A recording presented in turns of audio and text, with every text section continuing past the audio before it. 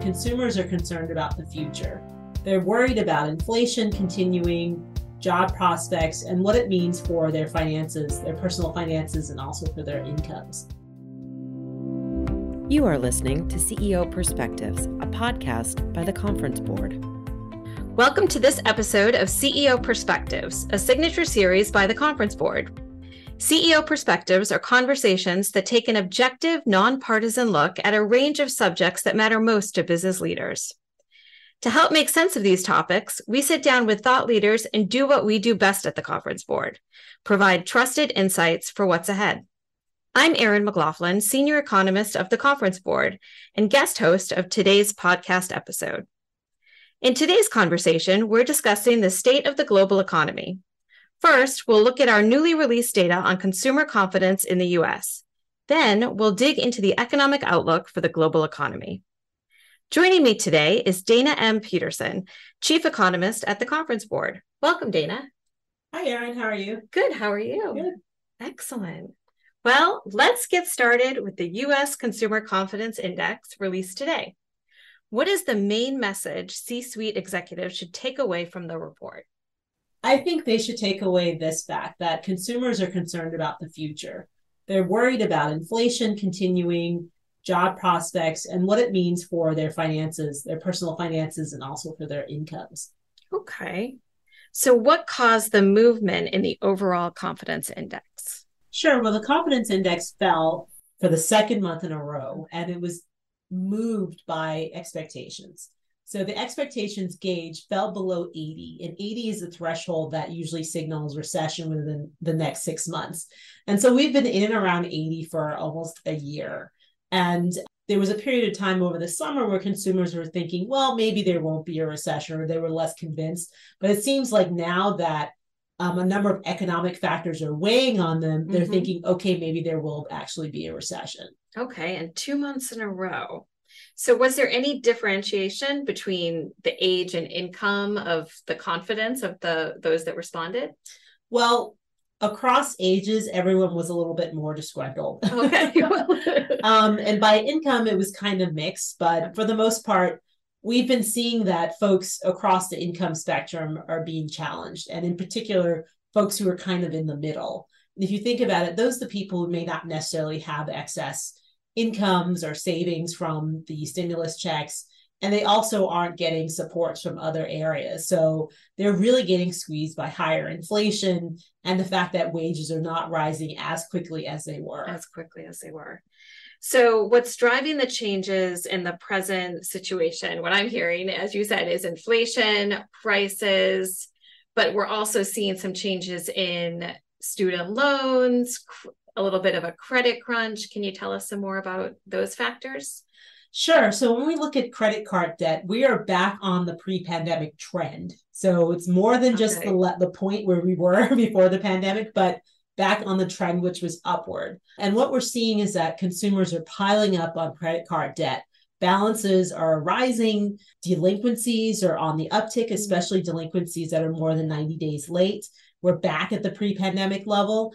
And we're also seeing defaults pick up. And the key thing about that is not only is that bad for the consumer, the individual who's experiencing that, but it also has negative implications for banks that are carrying these credit card loans. And indeed, when we look at who has a lot of this credit card debt on their balance sheets, a lot of it is banks and also other financial institutions. Right. And this debt is at a higher interest rate now than it was before. Yes, it is. Indeed, the Fed has raised interest rates by 525 basis points since March of last year. They paused at this last meeting, but they already signaled in their summary of economic projections that there's one more hike to go. And then even next year, maybe there are only 2 rate cuts. So that's not a lot. So that means interest rates are going to be higher for longer. And if you have a credit card balance, it's going to be very expensive to carry that. Right. Now, you mentioned that when we see confidence fall to where it is now, we can expect possibly a recession within the next 6 months. Is that what our current forecast is seeing at the Conference Board? Yes, it actually matches up very well with our forecast. We anticipate that there will be a recession, a shallow recession, we keep saying, and we still believe that. it's been pushed out to the first half of next year. And the reason why we keep pushing it out is because essentially the consumer has been more resilient in terms of their consumption than expected. And consumer spending is roughly 70% of the economy. And if you add on housing, which is something consumers buy, which is another 5%, that's most of the economy right there. So as consumers have continued to spend, they have been bolstering the economy. But there's definitely some indicators now that are suggesting things are slowing. So in the last retail sales report, consumer spending in real terms was negative, right? And also, and importantly, people spent less on the one services item, which is restaurants, right? So that's a discretionary type of thing. And so people pulling back on discretionary things as well as, and they're shifting more towards buying things they need like food and energy, then that's really telling. So consumption, at least in that month, slowed. But consumers are also experiencing less in terms of what we call excess savings. So it's basically savings over and above what you think that consumers would normally have. And that excess savings amounted to roughly $2.2 trillion after inflation in aggregate at the height of all the stimulus. And now it's kind of since the second quarter, it's dwindled to around 173 billion. Oh, wow. So you've gone from trillions a big cut, to billions. And so we think that's pretty much going to run out by the end of this year, right? So that's less of a cushion.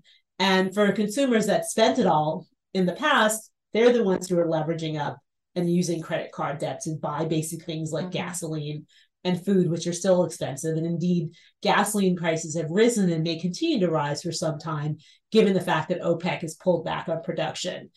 So those elements, and then as you mentioned, student loan repayments. So those repayments, or at least the interest on those payments, are going to return in October, unless there's some policy or regulation or legislation, some big change that, is legal and it gets pushed through that can forestall that. If not, that's a lot of spending money that you might have spent on that vacation. Going to restaurants as much as you're having to pay your student loans or interest. Absolutely.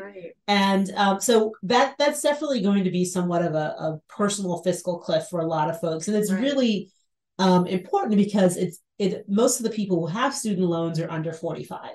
And that's kind of like your peak spending years, right? That's when you get a job, you've saved, you're having children, starting families, you might buy a home, all those things. And it's like, well, you can't accomplish those things or do those things comfortably if you have massive student loan debt.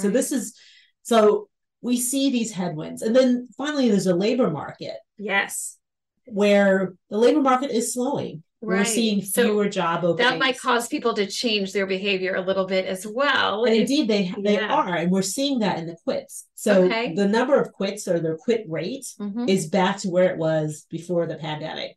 So it really spiked during the pandemic and then in the year after, because people were thinking, well, I have options. But now there are fewer options because there are fewer job openings. And so fewer people saying, maybe I don't have as many options. Maybe I should sit tight. And indeed, you are seeing that maybe it's okay to sit tight because many companies are hoarding labor and holding on to people. But there are also companies that are letting people go. And that might be specific to the industry of that company, I imagine. Yes. So we know the Fed, as you said, might very likely raise the rate one more time this year. And then next year, perhaps lower the rates a couple times. Do you want to talk to us about the timing of that, or what we think the timing of that might be?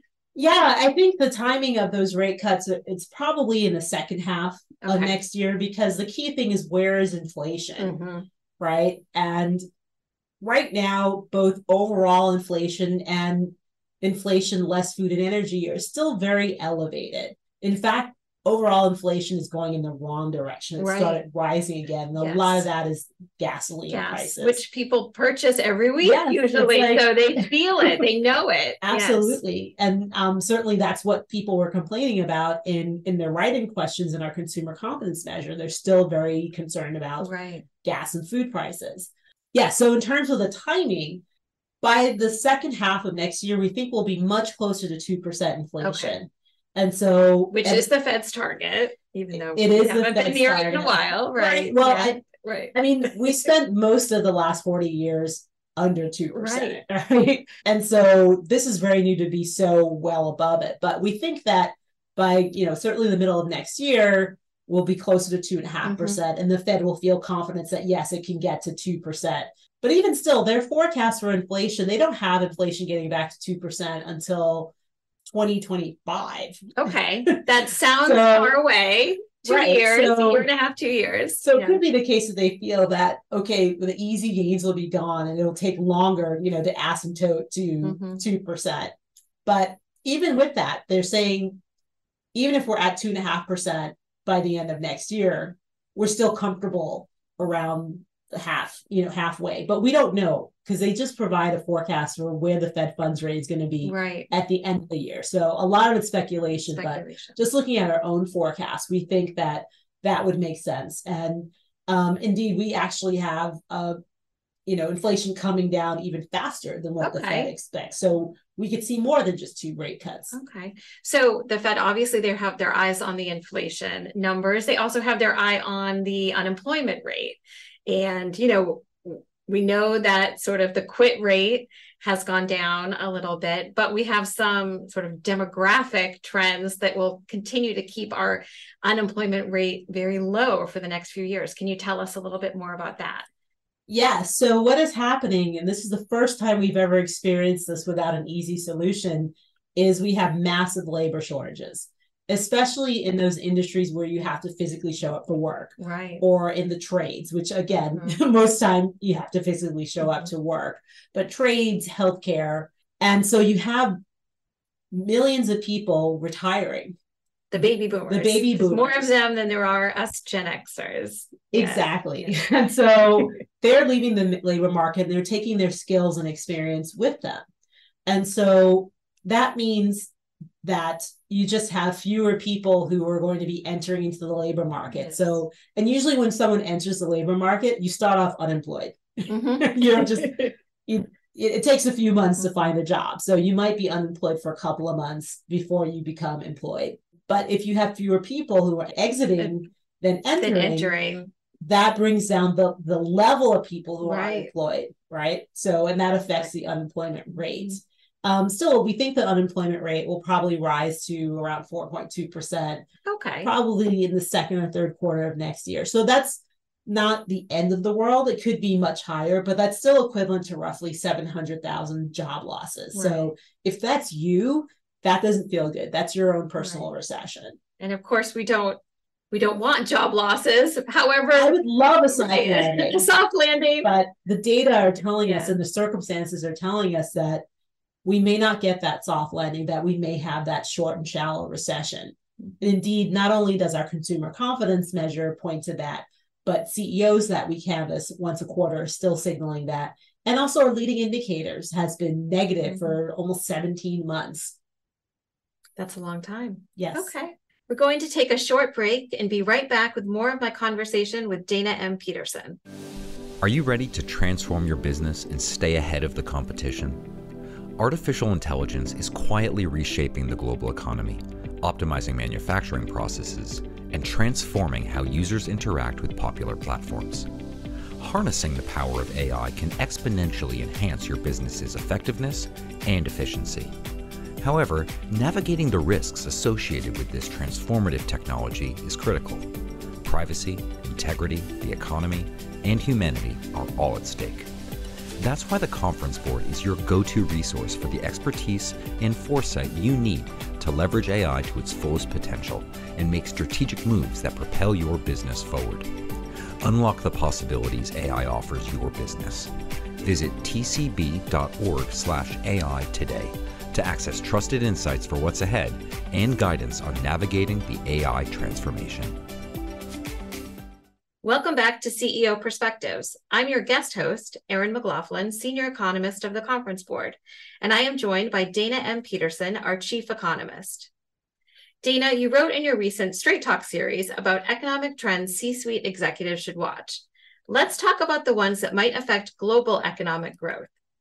First, you mentioned a possible resurfacing of the U.S. banking crisis due to commercial real estate, something I've been following closely. What is the connection to the global economy? Sure. Well, the U.S. is part of the global economy. That's a big part. A huge part. It's 1/3 of the global economy. And whenever there's stress in the U.S. financial market, it tends to metastasize and cause some contagion elsewhere. And so we saw in March earlier this year, and you and I talked about this with the banking crisis, where you had roughly 3 banks in the U.S. that failed in less than and within weeks of each other.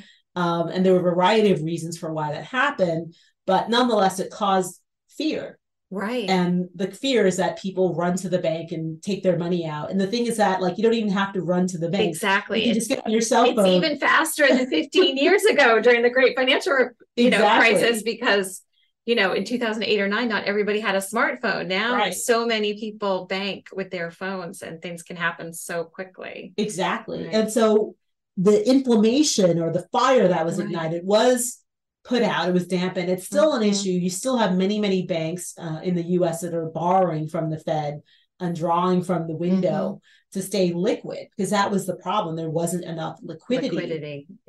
But over the summer and in recent weeks, we've seen a bunch of banks being downgraded by ratings agencies. And indeed, one rating agency downgraded the entire sector. Right. Because there's concern about commercial real estate, which is something that you just wrote a paper on. I did. So I encourage everyone to get out there and read Erin's paper. It's a must read. Thank you for the plug. Absolutely. And it's not just commercial real estate, it's also consumer credit. So let's start off with consumer credit. So consumers, as you mentioned, as we talked about a few minutes ago, are leveraging up. They're adding a lot of debt to their credit cards. And these credit card balances, if you don't pay off the balance or if you miss your monthly payment, you're going to be hit with massive amounts of interest. And the interest rate is much higher now than it was since because the Fed has raised rates. And so we're finding people becoming delinquent. And again, who holds most of these credit card loans? Who are the issuers? It's banks. And a lot of them are small and medium-sized banks. And indeed, when we look at the banks that we're looking at charge-offs, the charge-offs have skyrocketed among banks that are not in the top 100. And so a lot of them are small and medium-sized banks. And then when we look at commercial real estate, again, read the report, everybody. Most of the exposure to commercial real estate are banks. And again, it's these kind of banks in the middle and just beneath the regional bank. They hold the highest percentage of investor-owned commercial real estate, some as high as 40 to 45%, which, absolutely, if some of these banks have to take big losses on those loans, it will affect them greatly. Yes. And so that could be the next shoe to drop. And layer that on with consumer credit, that all sounds like a really bad scenario for small banks. And let's remember, in the U.S., there are roughly 4,500 banks, 4,500 banks. And if a bunch of them, even if like 20, 30, 50 of them get into trouble, who's going to come to the rescue? And will that cascade throughout the U.S. financial market and into global financial markets? So those two things have implications. And certainly when people get scared and they hear on 1010 Wins, for those of you in New York, or on the radio and the news that there's a crisis and that maybe it involves their local bank, they immediately stop spending. And they pull back, and that will affect the economy. And certainly if the US isn't growing as fast, the whole world grows at a slower rate. So before we leave the US, is the impending possible federal government shutdown or brownout, as I've heard some people describe it, because it never really totally shuts down, what kind of impact would that have on our domestic and global economy? Well, it's interesting. This wouldn't be the first rodeo. We've had many, many, many, many shutdowns. And thoughts of shutdowns, even more often, Yes. And the thing is that it really depends on how long it is. If it's months and months, then it definitely has an economic impact. But for the most part, over the short run, it's more inconvenient.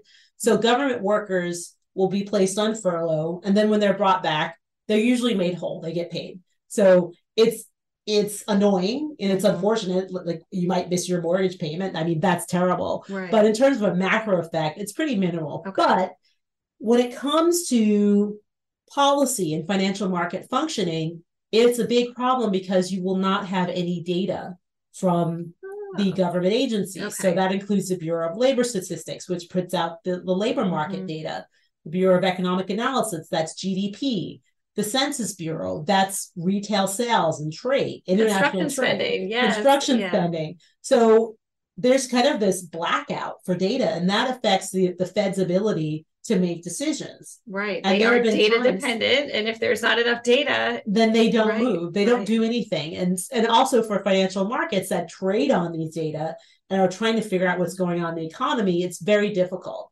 And so in that sense, you have these disruptions that are negative. But also if you're a business, the patent office is closed. Yeah. So uncertainty does not breed confidence. Exactly. And if you're waiting for, what are those called when you permits? Yes. You're not going to get those permits. So in that sense, it's really annoying, and it weighs on the economy in small ways. But if it lasts for a long time, it could take off like a half, of a percentage point. It's not that big, but it's still very disruptive. Okay. Well, turning outside of the US, looking at China, what do we think is happening with China's economy right now? Well, the big concern is, will China go into recession? We think the answer is no, but China is going to slow. So we've downgraded our forecast for China to just below 5% growth this year, and then around 4.5%. And this is much lower than they've been growing. Yes. I mean, China's used to double-digit growth, or even in the high single digits, like 8-7%. And now we're getting below 5%. And 5% is really kind of the magic number, because that's the number.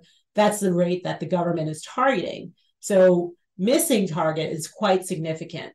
And the reason why we don't expect a recession in China, because it's very hard to get there, right? China is still a developing economy, and they tend to have high growth rates. So you need something like a pandemic, which did happen, to have negative growth rates.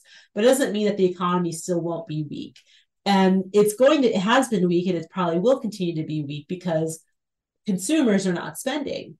Consumers have been hit very hard by the housing crisis in China, and that has wiped out a lot of wealth. And unlike the US, where you do have a social safety net, there is none in China. So that's why people, if they lose a lot of their savings or a lot of their wealth, they engage in something called precautionary savings, where it's like, just in case the world blows up, I have this cash on hand, because there is no social security, there's no unemployment insurance things that we have in the US. Okay. Another topic you mentioned is a possible intensification of trade wars between the US and China. How will that affect their growth? Yes. So trade wars from a geopolitical standpoint can have many reasons. So the reasons between the US and China having this kind of chilly relations is about national security. It's about a number of things. It's the strategic competition that these two economies have along a number of fronts, including tech, trade, etc. But underlying it is national security. They don't trust each other. And certainly they don't want to provide shipments of anything that might support armament, right? Or military preparedness. There's chips and everything, even weaponry, certainly. Especially weaponry. Yes. So the U.S., as part of its policy, has said, look, we're not going to ship high-end technology, and especially computer chips, to China, because we're afraid China might use them against us, and so, in products that they can use against us. And likewise, China is also concerned about what the U.S. might do. And China said, well, you know what? We're just not going to ship you, we're going to reduce our shipments of rare earths. Why is that important? Rare earths are important inputs for batteries. So that would affect the auto sector, as well as defense sector and cell phones, anything that requires a battery. So in absolute numbers, the amount of trade between the US and China in these particular products is really small, but it's about sending a message. And certainly this can metastasize, right? We could have blanket tariffs on everything the US produces. So for example, in the paper, we said, what if there's a 10% tariff on all Chinese imports? Mm-hmm. Well, China wouldn't stand for that. They'd probably also slap 10% tariff on all US imports. Yes. And at the end of the day, it means slower growth, less trade, slower GDP growth, and higher inflation. And because China and the US are so big, that impacts the global aggregate. So these relations, these geopolitical things, and using economics as a tool of warfare is material for growth for both of the economies, but also the global economy itself. Right. So what other national economies outside of the US and China do you have your eye on that possibly will be experiencing a recession or just have some really interesting things happening within them? Sure. So a number of economies have already experienced a short and shallow recession or a period of stagflation and are going to have very, tepid recoveries like Europe. But we do think that the UK probably still has capacity to go into a recession. Okay. Germany already had a recession. Right. It's coming out. The US, again, we think recession. And then also potentially Argentina and Peru and Chile will experience a recession. Some of that's from fiscal austerity in the past. Some of it's political issues. But, for the most part, we are not, and we never have thought that there would be a global recession. The likelihood of that is still very small. Okay. And most economies are going to be kind of climbing out of the rut next year. But we're looking at very low growth. Indeed, we think that global GDP is going to slow to around 2.4% next year, right? So that's actually pretty close to what we think the new potential or the long run, the new normal for growth. Okay, well, this has been excellent. Thank you, Dana. Thank you, Erin. And thanks to all of you for listening into CEO Perspectives. Each week, we feature a prominent thought leader to provide insights on the issues of our time. We cover the leading topics in economics, public policy, ESG, human capital, and more. Please share CEO Perspectives with your colleagues. I'm Erin McLaughlin, and this series has been brought to you by the Conference Board. You have been listening to CEO Perspectives, a podcast by the Conference Board.